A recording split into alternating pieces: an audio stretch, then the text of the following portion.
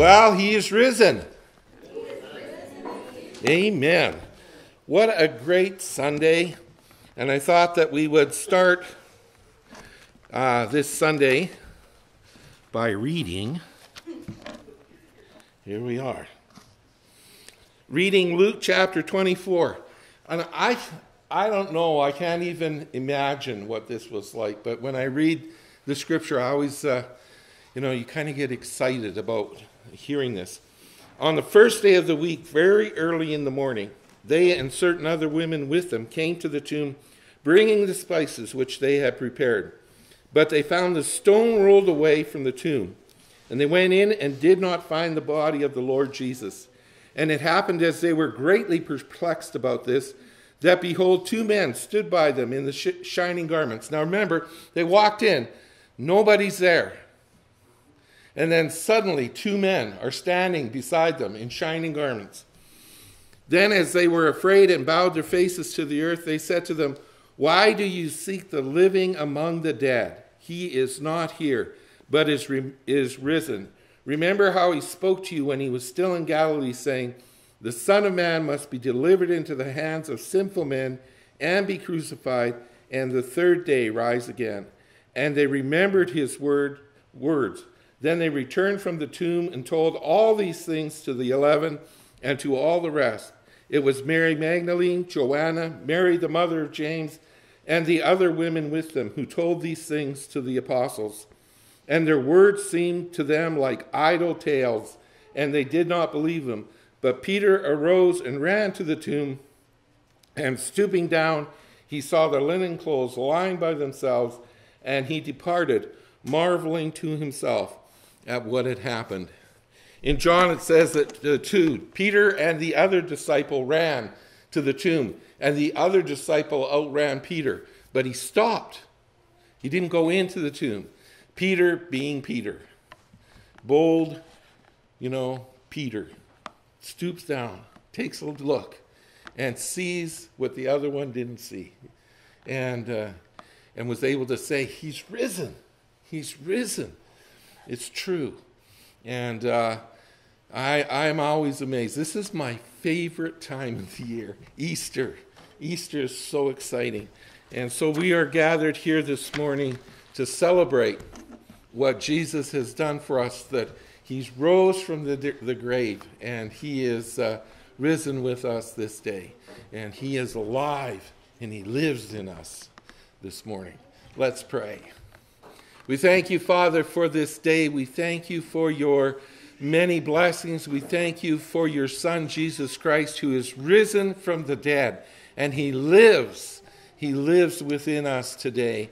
We thank you for all that you have provided for us. Help us, O God, to look to you this morning. May we worship you, Father, this morning in spirit and truth. May we realize how blessed we are and how truly happy we can be in the presence of God.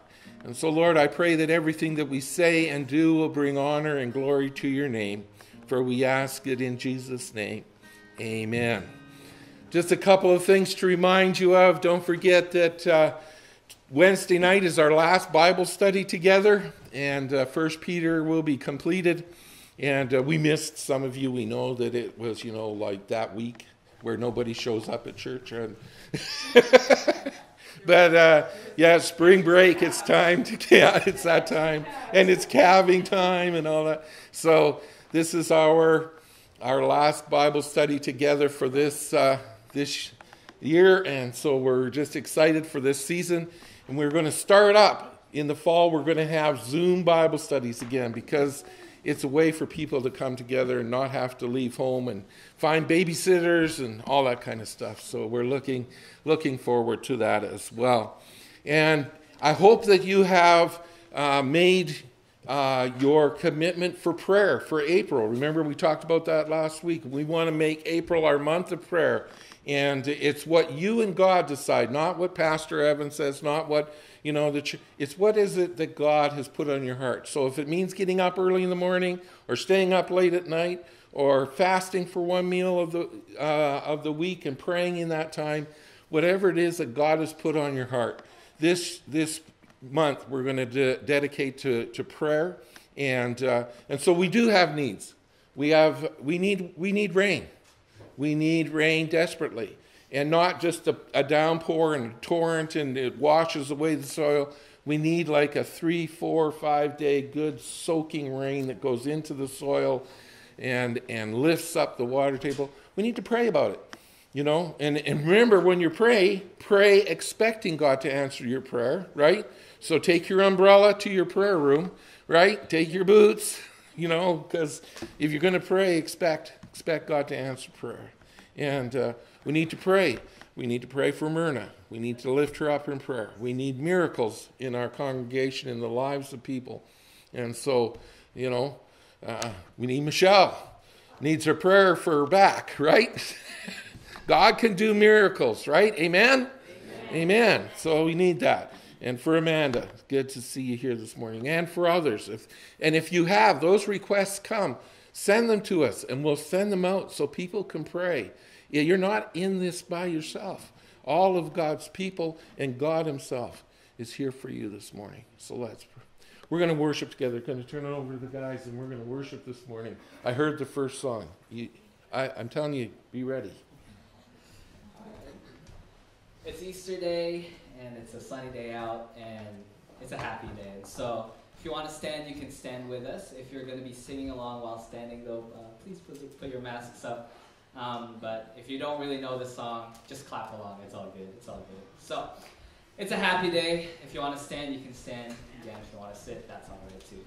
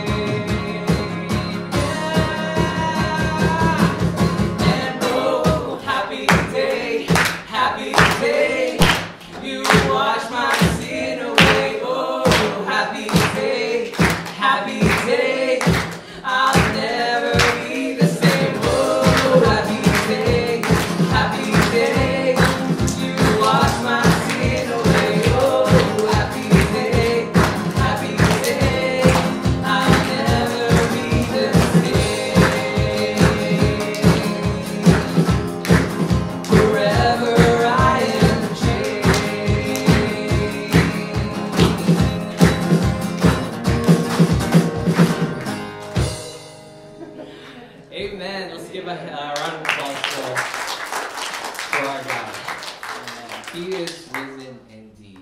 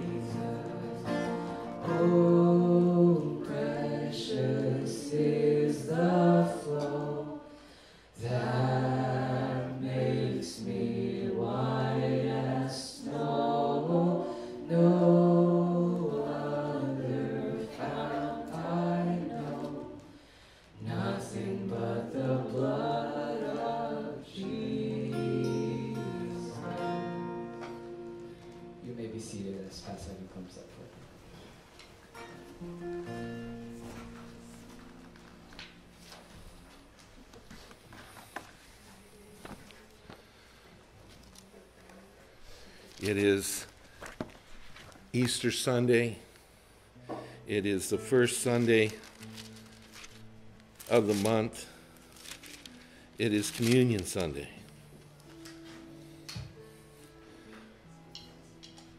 What a wonderful Sunday to celebrate communion.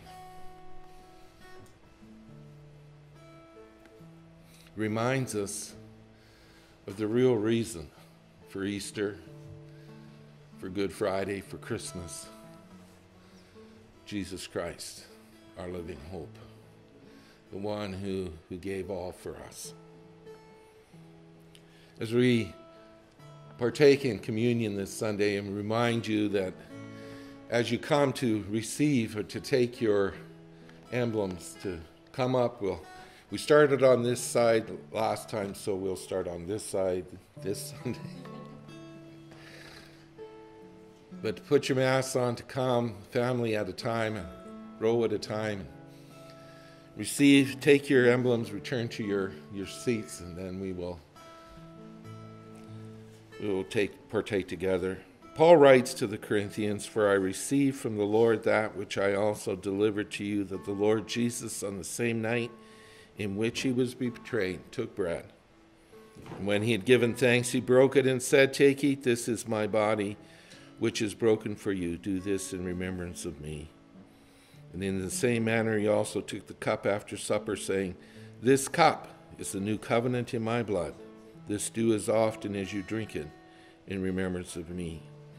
For as often as you eat this bread and drink this cup, you proclaim the Lord's death till he comes.'"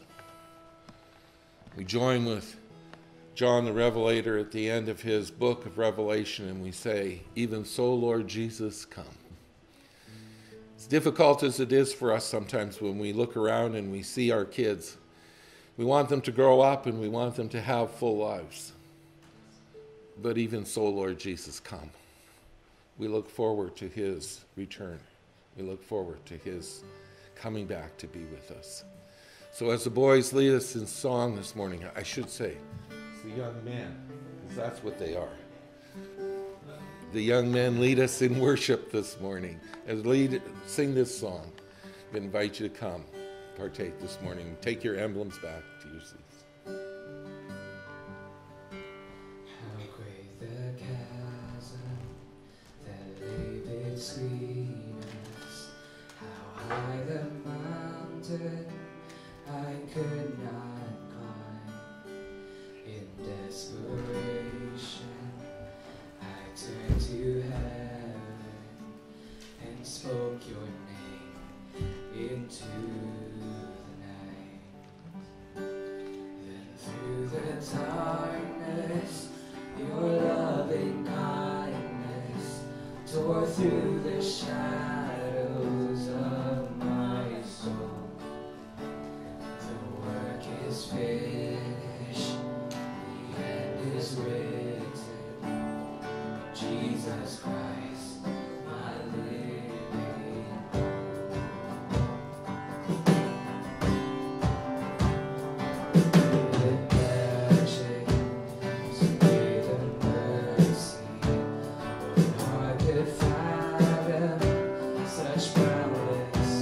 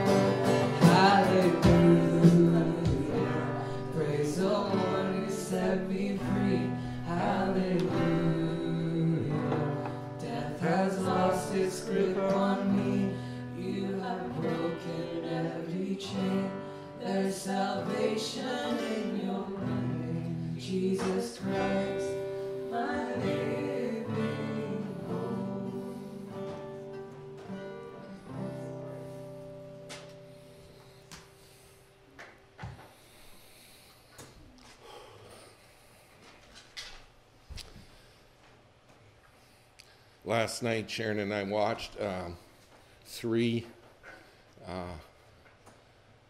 episodes of The Chosen, the last 3. And knowing that today was Easter, I'm watching it and the tears are just... He heals the leper when no one wanted anything to do with lepers. He talked with Nicodemus, and to see a teacher of the law kneel and kiss the hand of the Son of God, see him deal with the Samaritan woman as she rejoices and runs to the city. He told me everything about my life. I loved it when she said, I'm going to go tell everybody. And the person who's playing the part of Jesus says, I was kind of hoping you would. It's our privilege to tell the story of Jesus Christ, our living Lord. When he had finished supper, he took the bread and he broke it. He said, this is my body, which is broken for you. Let's do in remembrance of me. Let's partake together.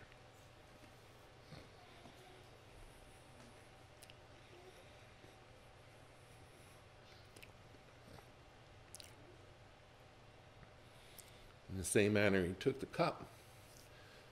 After they were eating, he said, this is my blood, which is shed for many, for the remission of sin. This do in remembrance of me. Let us partake together.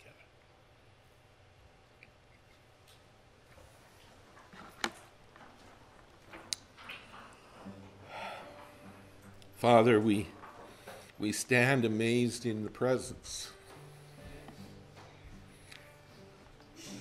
of Jesus the Nazarene, the one who gave his life for us, the one who shed his blood for us, the one who made a way that we could come into the presence of God. Our sins could be forgiven. Father, I pray this morning that our worship would be a sweet, sweet sound in your ear, and our love would be a sweet smell, that it would be our offering upon the altar of the sacrifice of your Son, Jesus Christ. May we always remember that it's always been about you.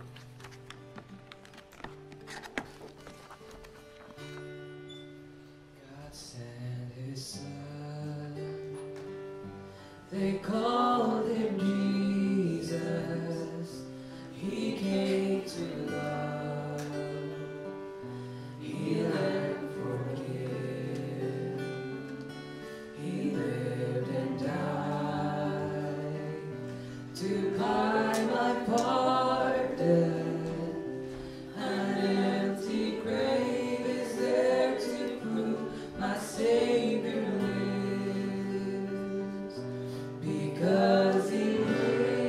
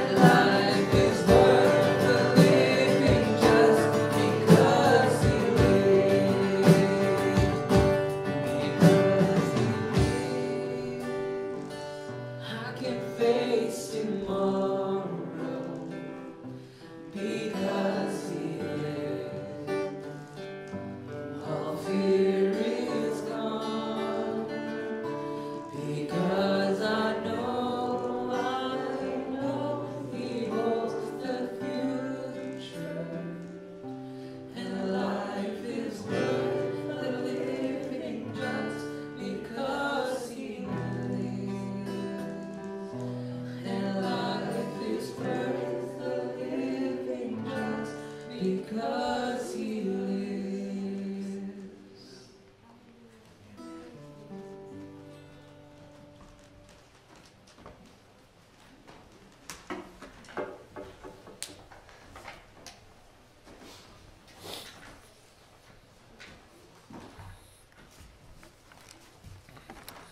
All right, kids, if you want to go downstairs.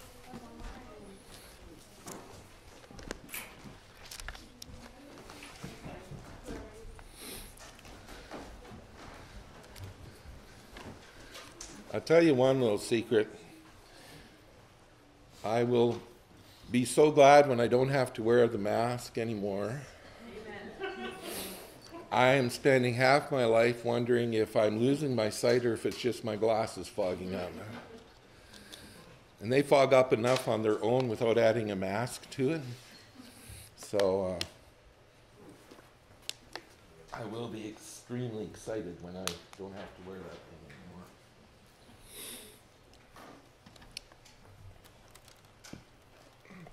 Well, this morning, because we didn't have a Good Friday service and our ministerial Good Friday service couldn't happen and all that good stuff, I was thinking through the week, Lord, what is it that we need to remember?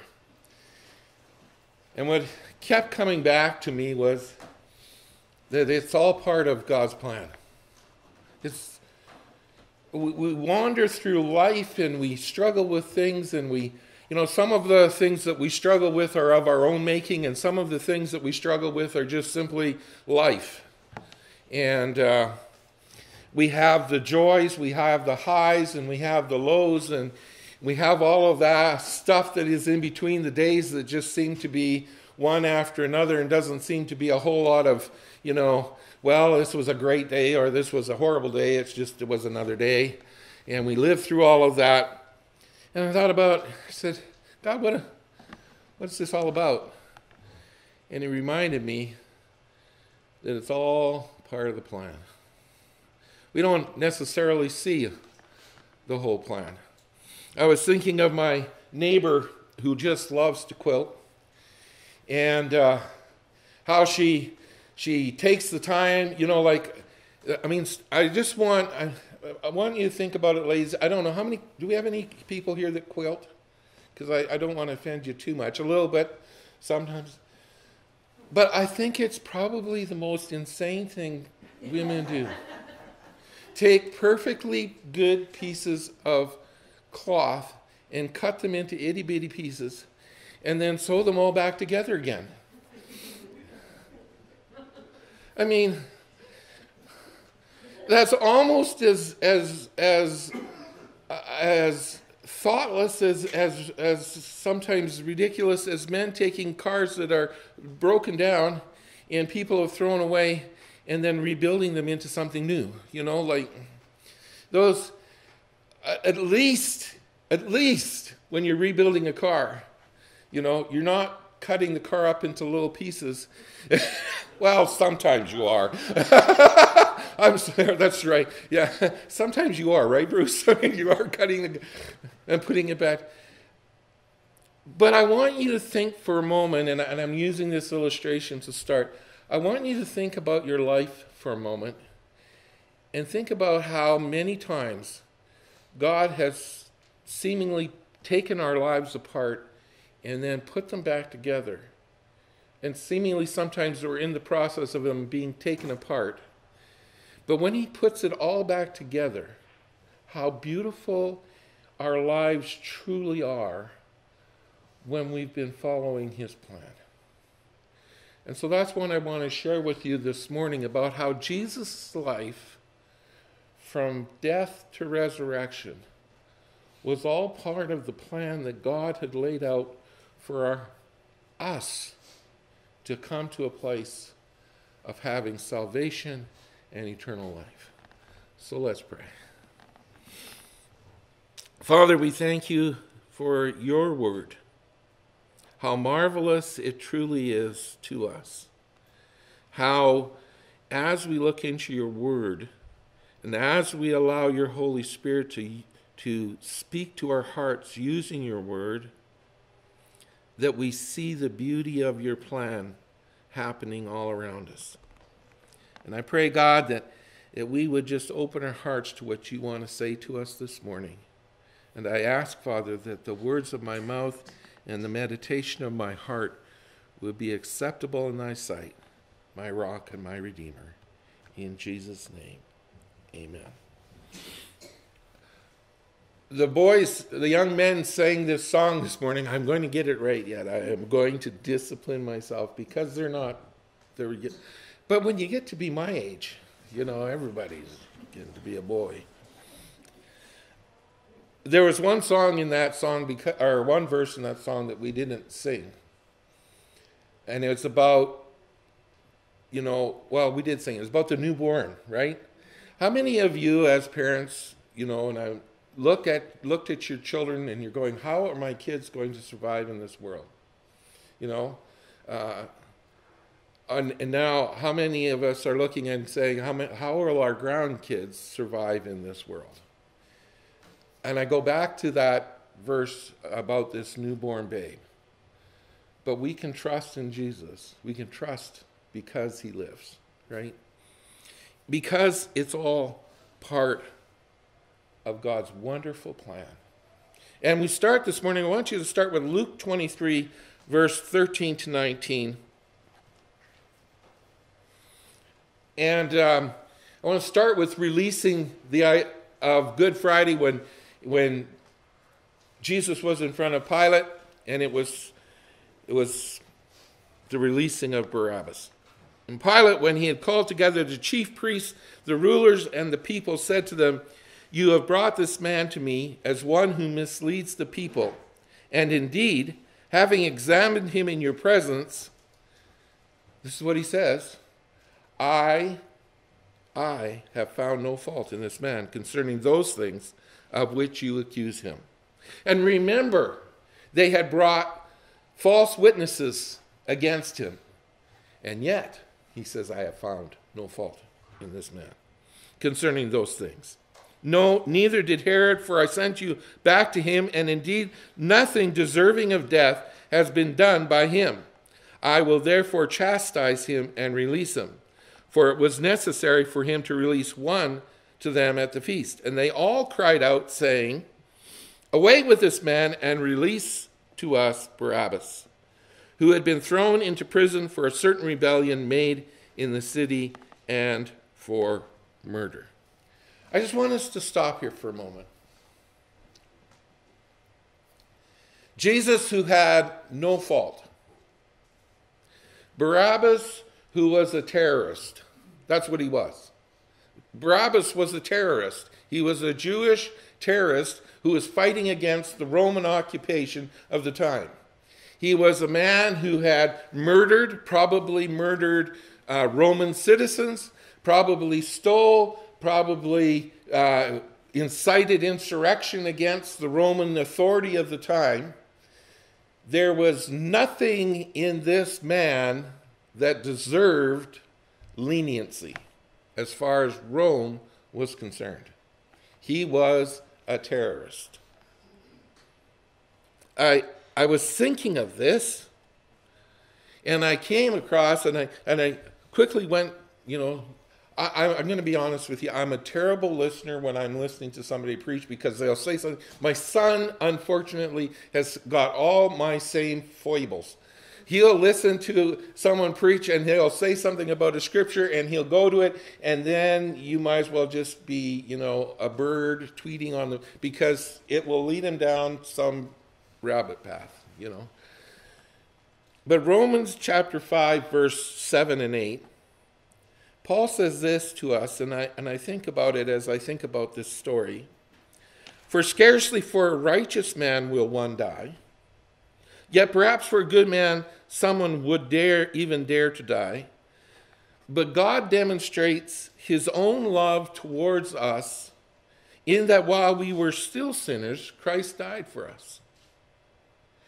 We know the story that Barabbas is going to be released to the people because they were going to go into a mob exercise, which we call a riot, and they were demanding that he be released. And so who was going to take Barabbas' place on the cross? Even in this moment of Jesus' life when he was proved innocent, he takes the place of a terrorist, a murderer, a thief, and he takes his place on the cross. We aren't horrible people, but Jesus took our place on that cross. We deserve to hang on that cross because none of us are guiltless, are sinless, are faultless. And as I was thinking about this, I wondered about Barabbas. Often when we portray Barabbas being released, we see him, when we did it, leaping off of the stage, just, ah! But I wonder if that was really his reaction. I wonder if he looked at Jesus and he saw in Jesus this faultless man, realizing his own guilt. I wonder if he come running off of that platform or if he kind of thought to himself, wow. We don't know. Scripture doesn't record anything more about Barabbas than this moment in time, but I'm thinking about if I was in his position, I would want to go over to Jesus and say, you don't have to do this. You don't. You are innocent. You couldn't meet Jesus and not experience the faultless, incredible love of God that just permeated who he was. You could overlook it. You could push it to the side. You could allow your own prejudice to submerge it below something else, but you couldn't but experience it. I remember that when God's forgiven me. I didn't deserve it. I didn't earn it. Just like Barabbas didn't earn life, it was given to him because Jesus was going to take his place on the cross. I wonder if Barabbas followed the crowd out to Golgotha, to the road, and watched as Jesus was crucified in his place. I don't think I could do that. But if he did, I wonder what impact it had on his life as Jesus was dying on the cross. And he heard the centurion say, as the sky darkened and as the earth shook, surely this was the Son of God. We cannot come into contact with the Lord Jesus Christ and walk away unchanged. We will either harden our heart or we will receive the gift of salvation that he offers. For scarcely for a righteous man will one die. Yet, perhaps for a good man, someone would even dare to die. But God demonstrates his own love towards us in while we were yet sinners. Christ died for us. Amazing. And we see it portrayed as Barabbas is released. That's us, folks. That's us. We are the Barabbases. In while we were yet sinners, Christ died for us. We were set free. We may not have a list as long as a person's arm down at the police station of all the bad things we've done, right? But none of us are innocent. We were all guilty. And then I look at the compassion of the cross. Luke 23, verse 39 to 43. Then one of the criminals who were hanged blasphemed him, saying, "If you are the Christ, save yourself and us." But the other one answering rebuked him, saying, "Do you not even fear God?" Now, I need you to kind of get a picture here in your mind, okay? I'm sorry if I'm moving a little bit, but I hope I'm still on the screen. You need to get a picture. When you are crucified, your arms are outstretched, you're hung up in such a way, right, that if you need to talk, right, they nailed your feet to this foot piece, right? So in order to talk, because everything is pressing down on your lungs, right, you have to push yourself up to talk, to say something. So this one thief was so angry, he pushed himself up, right? And just like us, He's looking for a way out of his misery. He doesn't want to repent. He just wants to figure a way out, right? Like, so he challenges. Even the Godhood, the divinity of Christ is being challenged by what that first thief is saying. Just like Satan did in the desert, in the trials that Jesus went through. He challenged Jesus' divinity. He challenged his authority. He challenged everything about who Jesus was. And it doesn't end because Jesus is hanging on the cross. Satan takes one more shot at him. If you are the Christ, right? Then save yourself and us. And he slumps back down. And the other thief pushes himself up on his feet. And he says, do you not even fear God?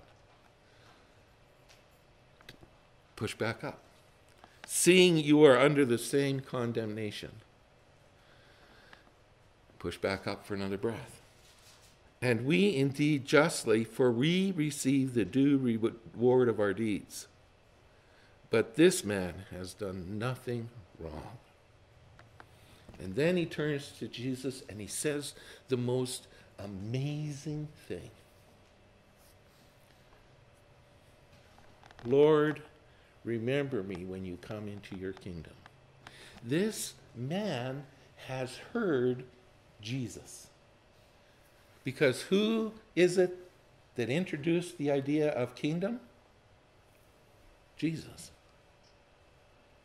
He introduced the idea of the kingdom of God. And Jesus said to him, assuredly, I say to you today, you will be with me in paradise.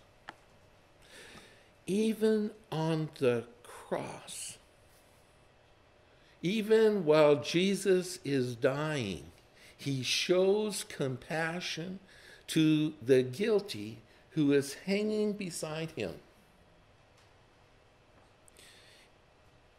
While one is challenging his divinity, the other rebukes him and asks for forgiveness.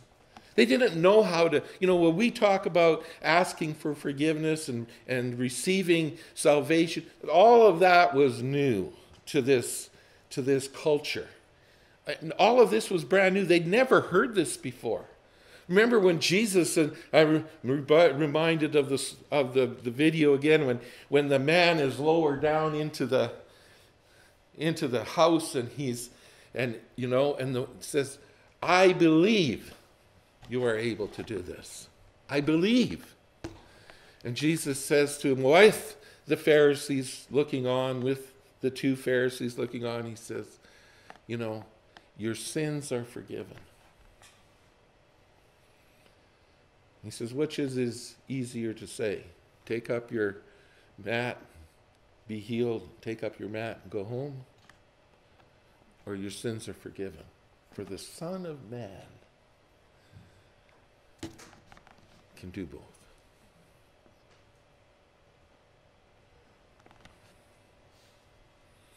One is only words and thoughts for his own survival. And at times he reminds us a lot of ourselves, doesn't he? Haranguing Jesus as both of them are slowly expiring on the cross. He challenges Jesus.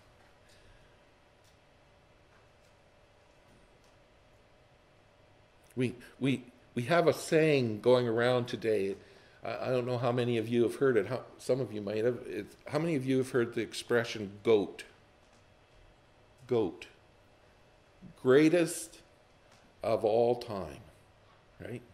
Greatest of all time, goat. I always thought it was but no, it's greatest of all time. And we look down and we see this in the sporting arena, right? Like, there's Wayne Gretzky, and he was called what? The greatest, right? Muhammad Ali, he was called the great one, right? And we see Always, greatest of all times. They're always trying to figure out which is the best hockey team, what would be the best baseball team, what would be the best, football team, whatever it might be. Greatest of all time. I want you to know something, that the greatest of all time never played sport. There is only one greatest of all time. And he died on a cross for your sin, for mine. He was the greatest of all time. Without sin, without fault. He had compassion on all he came on. He loved the unlovely. He healed those that people would turn their backs on. He took time to spend with time that people would shun. The prostitutes, the tax collectors, all of those people that everybody looked down their nose on. Where did you find Jesus? You found Jesus with those people. Why? When the Pharisees confronted him about that, why are you spending time with these people? He said, what? The healthy have no need, but the sick have need of a healer. Right?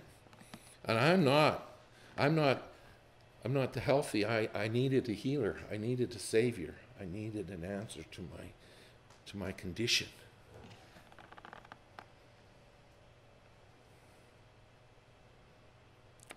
Even when Jesus was about to take on the whole sin of the whole world, even when the Father was about to turn his back on Jesus, Jesus still had time for the lowly thief hanging on the cross next to him. He had compassion on others when so many would only be thinking about themselves.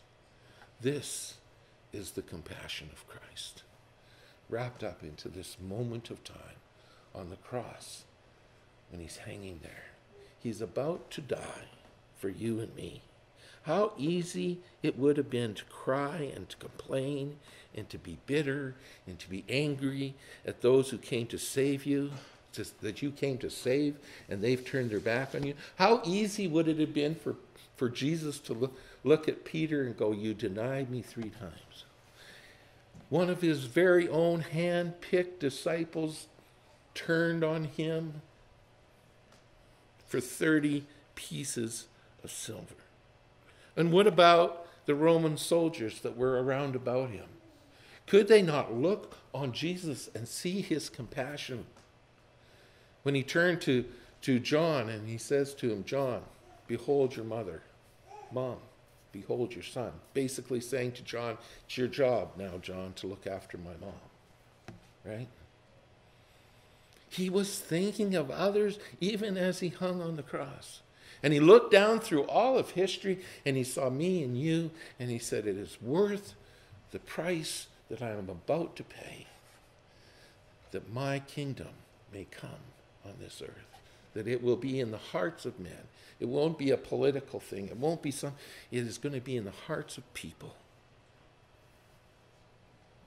And then all the people that passed by him and reviled him and called him names and mocked him and scorned him, everything. What was Jesus' final words to these people? Father, forgive them, for they know not what they do. Is this not the ultimate compassion that we see? Is there any better example of compassion anywhere, at any time, in all the annals of history? Has there ever been anyone who has shown this kind of compassion? And I say to you this morning, never, never have we seen this. What an example he has left us to follow, the example of compassion. And then we need to ask ourselves this question: how well do I follow in the footsteps of him who had compassion for this world? We can't do what Jesus would do until the same attitude that lives in him lives in us. Let this mind be in you, which was also in Christ Jesus. If you want to have the compassion of Christ, you have to have the mind and the attitude of Christ. And if you don't know what that attitude is, if you don't understand who Jesus is, then I suggest you need to read this word more. You need to find out who Jesus is. You won't be carrying placards. You'll be carrying meals to those who need meals. You'll be making a home for those who are homeless. You'll be looking after the orphans, the widows, the sick, and the needy, and the strangers in your land. For the compassion of Christ is not something that is just unactive. It is active. I can do no other because compassion of Christ compels me to do what God has wanted me to do. Lastly, dispelling unbelief. Luke 24:36-43. You've lost everything. All that you put your hope in is gone. Now as they said these things, Jesus himself stood in the midst of them and said to them, "Peace to you." That's going to work. He came walking to them on the water. Yeah, and they were terrified, and he said, "Peace to them," and that didn't work very well then. At least Peter said, "If it's you, Lord, call me out and I'll walk on the water with you." Yeah, can you imagine if he suddenly appeared in your midst? You're having supper tonight. I don't know where and how you have supper, but if suddenly he appears in your house, oh boy. Yeah, peace be to you. Yeah, right after my heart starts working again? Yeah, we'll get to that part. But they were terrified and frightened and supposed they had seen a spirit. And he said to them, "Why are you troubled?" Sometimes, Jesus, you ask the most obvious questions. I am terrified because this has never happened in history before. Yes, Jesus raised Lazarus from the dead, but who raised Jesus from the dead? There wasn't somebody coming along on the outside, roll away the stone, John the Baptist didn't come along. He's long gone. No, this had never happened before. To the extent that it never happened to the point where the body disappears and a whole brand new heavenly glorified body has been created in Jesus Christ. He walks through walls, appears out of nowhere, eats food. That never happened before, and then he disappears again. I'm thinking he eats food. I am looking forward to heaven because it's, if Jesus ate food here, I'm not going to have to worry about my weight. I'm not going to have to worry about my, cholesterol level. Pizza Town, here I come. And he says, "Why are you troubled? And why do doubts arise in your hearts? Behold my hands and my feet, that it is I myself. Handle me and see, for a spirit does not have flesh and bones, as you see I have." When he had said this, he showed them his hands and his feet, but while they still did not believe, for joy and marvel, he said to them, "Have you any food here?" See, this is the part I like. And they gave him a piece of broiled fish and some honeycomb, and I threw away the fish and ate the honeycomb. No, he didn't. And he took it and ate in their presence. The one weapon that has power to undo a Christian, to undo the gospel, is unbelief, is doubt. When we doubt God, we have lost our faith in what he can do for us. Jesus was restoring the faith of his disciples, and in restoring the faith of his disciples, he was destroying the unbelief that had entered into their heart. Right after this very episode, the two disciples are walking on the road to Emmaus, right? And he suddenly appears beside them, probably behind them and caught up to them, and he begins to walk and talk with them. And they don't know who it is until the very end when he prays for their meal, and suddenly their eyes are open. How many times have we been in the midst of something, we don't know that Jesus is there, and suddenly we just sense his presence, and all of a sudden, wow, My unbelief, my doubt is gone because I know Jesus is with me.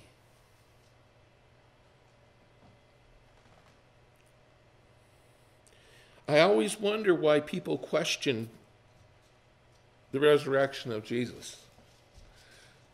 Because he convinced 11 Jewish men.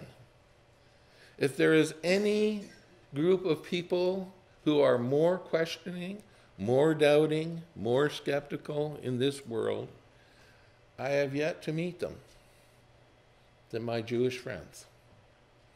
But I am telling you a little secret. When they believe with every molecule in their body. You couldn't persuade them.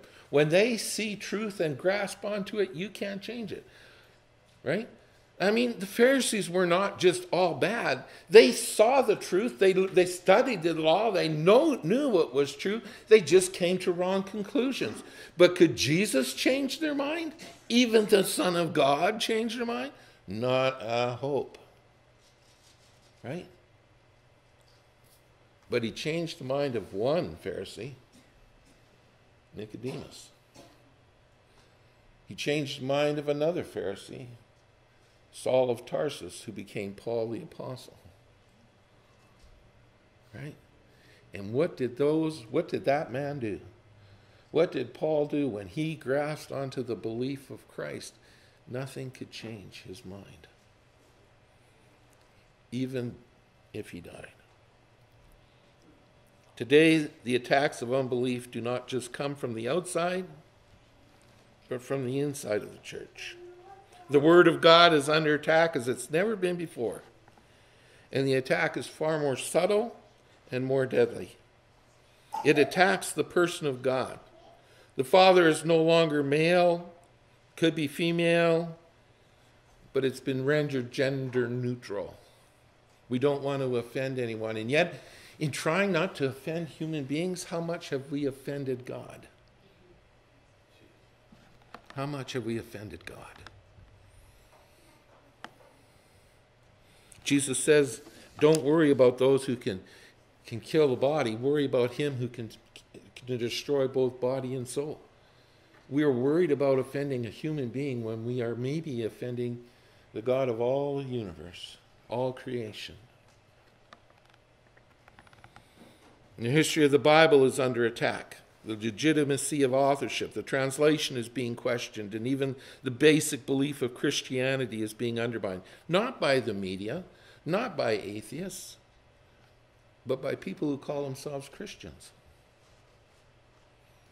And they're bringing the one thing that can destroy the gospel of Jesus Christ into the body of Christ, and that is unbelief, uncertainty, questioning.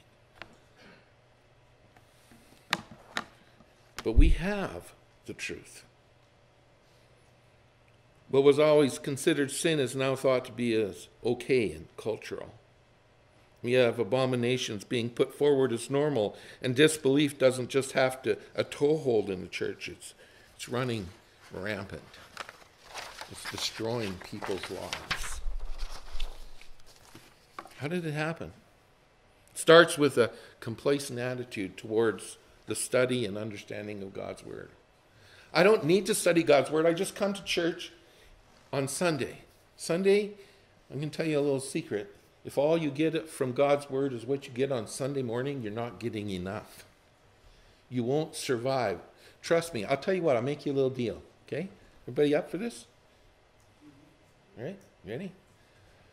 Today you get to eat as much as you want. But for the rest of the week, you don't get nothing. How well are you going to survive? It doesn't matter how much you eat today, tomorrow you're going to be hungry. And the next day you're going to be hungrier.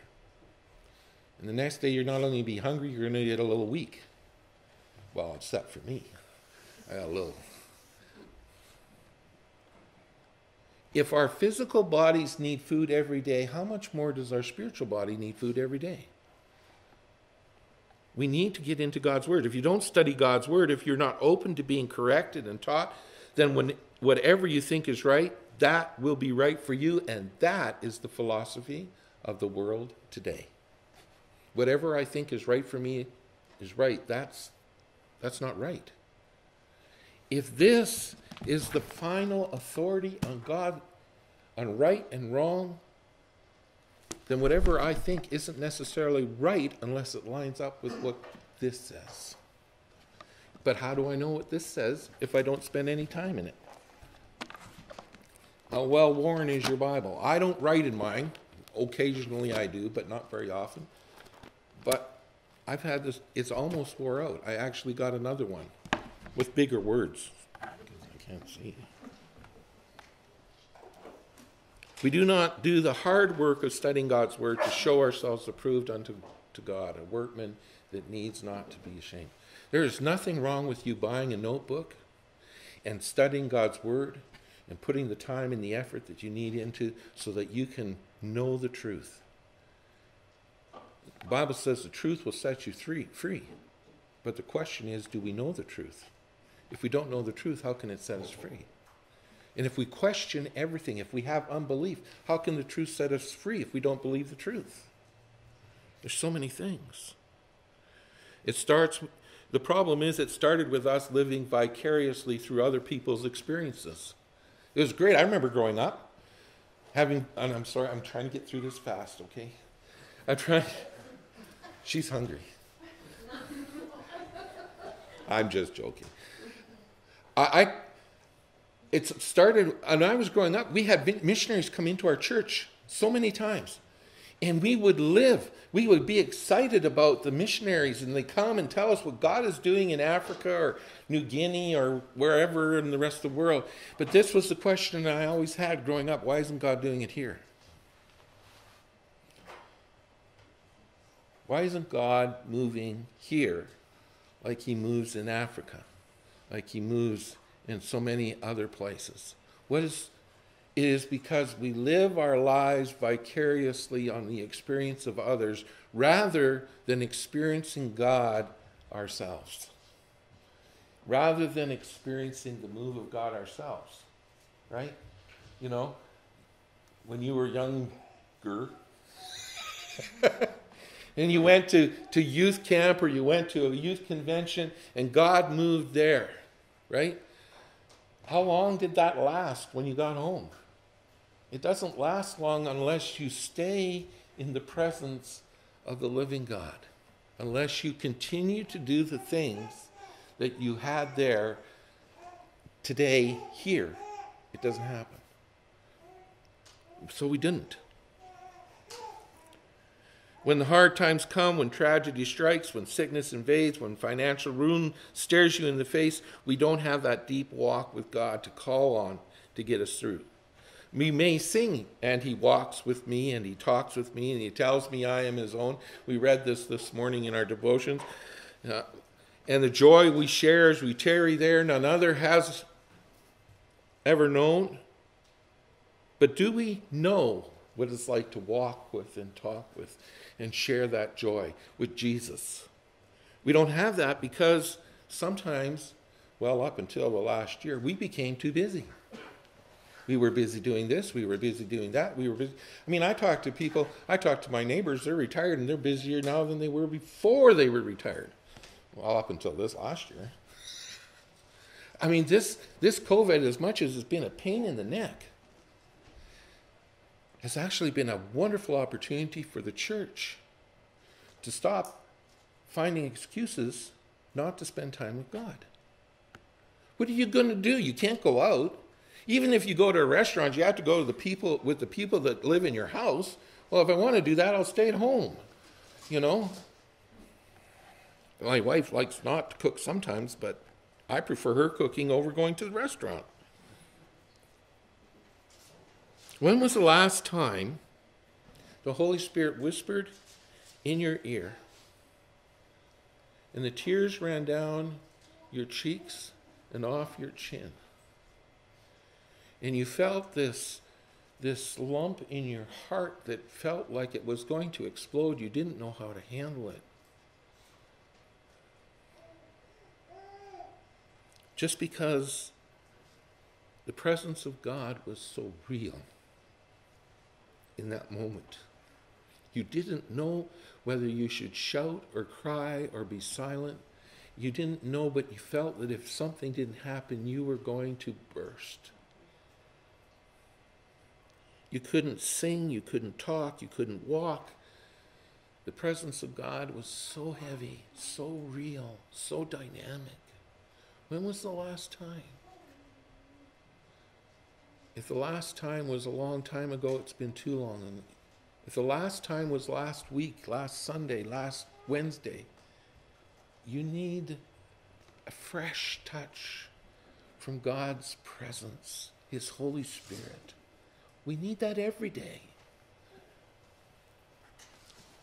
Jesus is in the business of dispelling unbelief, but you need to get close enough to Him to let that happen. And getting close to Jesus can be uncomfortable. When you get close to Jesus, He's going to show us things about ourselves that we may not like, that we may not want to see, that we may not want to deal with. When we get close to Jesus, we will see the healings, we will see the miracles, we will experience the presence of God. We will have that intimate relationship with Jesus because He will dispel our unbelief, and then truly, truly all things are possible to them that believe. What a wonderful Savior. Let me finish with this. It is important to have faith. It is important to believe. It is just as important to make sure that you believe the truth and know the truth. And to know the truth means you need to do the work, to search and to study the Scriptures. My hope is built on nothing less than Jesus Christ and His righteousness. Jesus said these things, I am the way, the truth, and the life. But do we know the way? Do we know the life? Do we know the truth? And He also said that the truth will set you free. But sometimes the truth is hard to bear. It is hard to see. It is hard to take. And so, rather than accepting the truth, we avoid the truth and we remain in bondage. Because it's easier to stay where we are than to change. God wants to change us. Not so that you are all like Pastor Evan, God forbid. But so that you all look like Jesus. Not on the outside, but on the inside. If what you are putting your trust in is binding you to this fear, to this world, then you are subject to fear, and you're subject to unbelief, and you're subject to this world. It isn't the truth. It's a lie. So it's time to let it go. It's time to be set free. It's time to find Jesus in a fresh way. It isn't easy, but it's simple.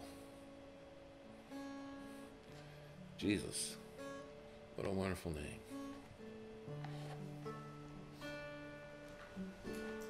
You were the Word at the beginning, one with God the Lord Most High. Your hidden glory in creation, now revealed in you are Christ. What a beautiful name it is. What a beautiful name it is. The name of Jesus Christ, my King. What a beautiful name it is. Nothing compares to this. What a beautiful name it is. The name of Jesus.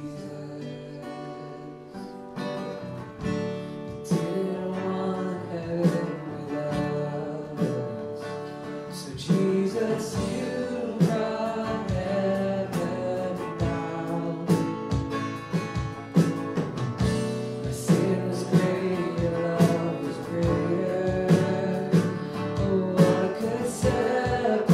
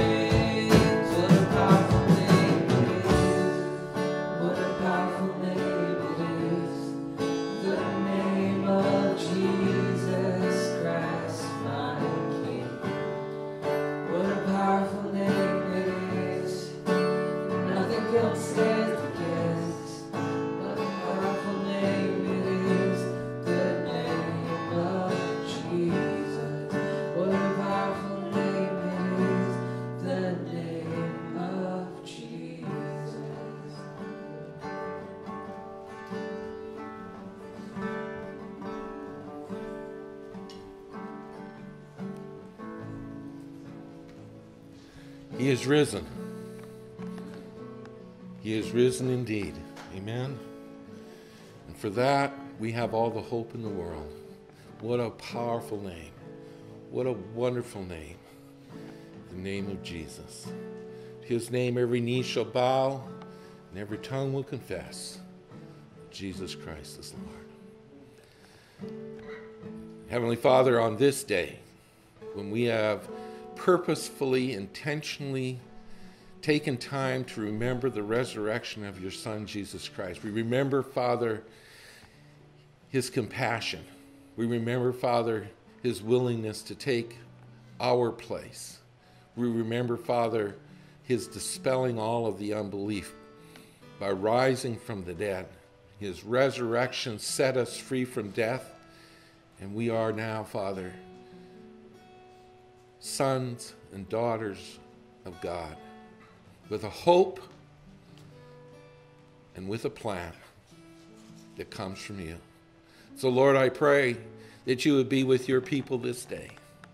As they go from this place, Father, may they sense your presence. Through this week, may we intentionally, Father, seek your face to know you better. And I pray, God, that you would make your face to shine upon your people. You would make them a blessing, and you would give them peace. In Jesus' name, amen. God bless you. God go with you. God make his face to shine upon you. You are dismissed.